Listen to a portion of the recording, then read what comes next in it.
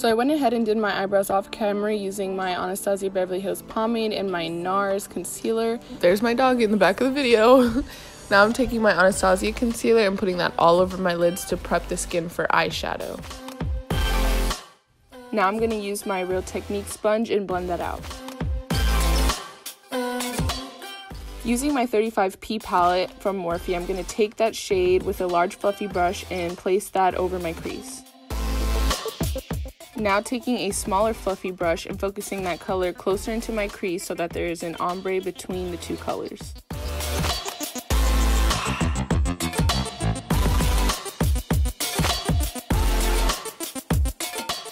I placed concealer under the fold of my eye and then looked up so I can see how high I needed to go to create my cut crease.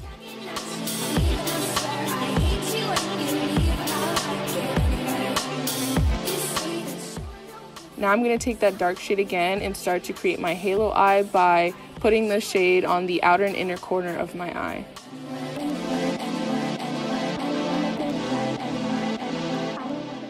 Going in my Naked 2 palette, taking that silver shade and putting it at the center of my lid and making sure that I place it nicely in the cut crease so it looks sharp. Now I'm making sure everything is blended together. Going in my 35B palette, I'm going to take that green shade and put it in between the silver and the brown as a transition. Taking my NYX primer for glitter, I'm going to take a concealer brush and place that at the center of my lid. Using this green glitter from Super Glitters, I will place that over the center of my lid, and I will make sure that I have the specific glitter in the description box. When I get a lot of glitter fallout, I like to use tape to get it off. That's just a little hack if you're having a glitter situation. Taking Fenty primer, I'm placing that all over my face.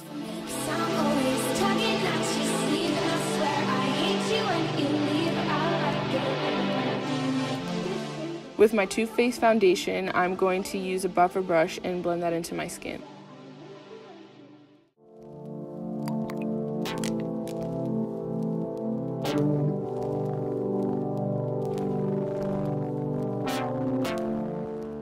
Now I'm going to take LA Girl concealer, putting that under my eyes, forehead, and chin.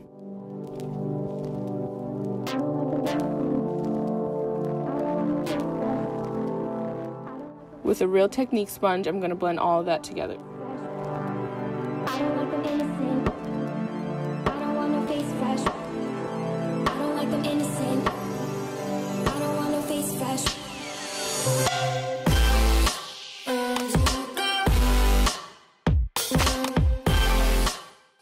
Now I'm going to take my Laura Mercier powder and put that under my eyes to bake.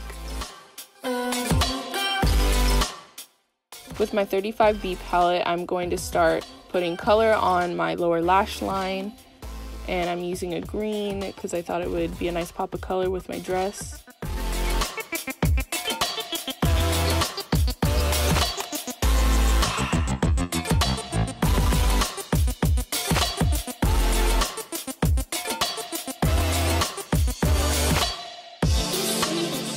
Now using my Hoola Benefit bronzer, I'm going to start bronzing up my skin to add a little bit of warmth to my face.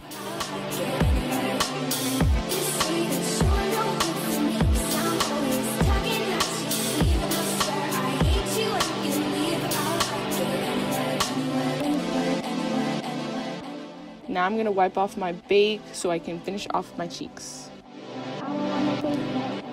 For blush today, I'm going to be using this Wet n Wild blush. It's super pigmented and rosy, just like Princess Tiana's cheeks were.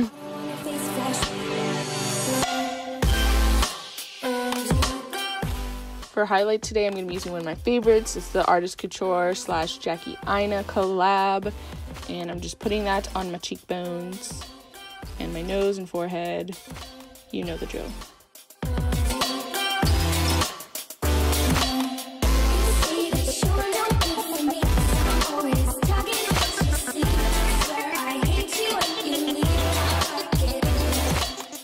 For lips today, I'm using Anastasia liquid lipstick in the shade Ashton.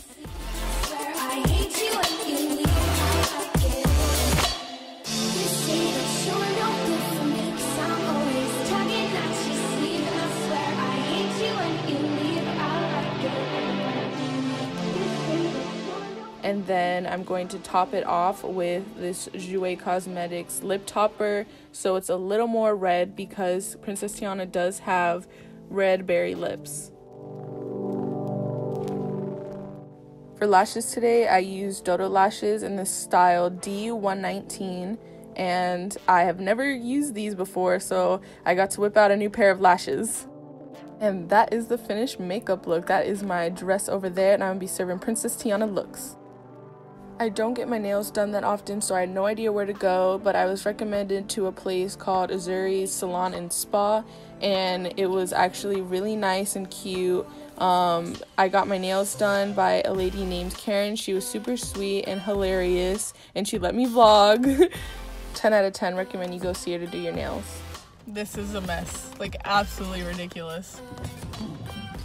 Oof, I look good though. You look so cute. Oh my god, you look so good. Okay, so I'm at Town Center. It's raining, so we can't get any good places to like take pictures and stuff, and my hair is uncurling. What's it called? I had to do this to my dress because my boobs were too small. My abuela like stitched it up, sew it up, sewed, however you say that. She like fixed it up like right before I left the Town Center, and yeah, got me up.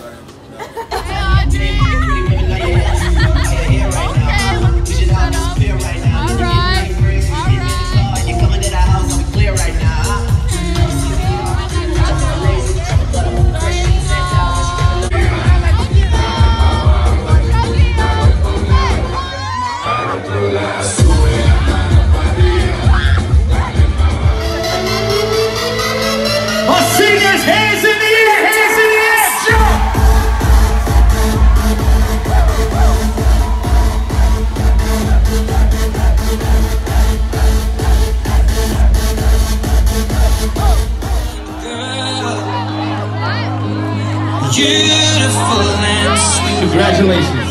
That's our cue. That's our cue to leave.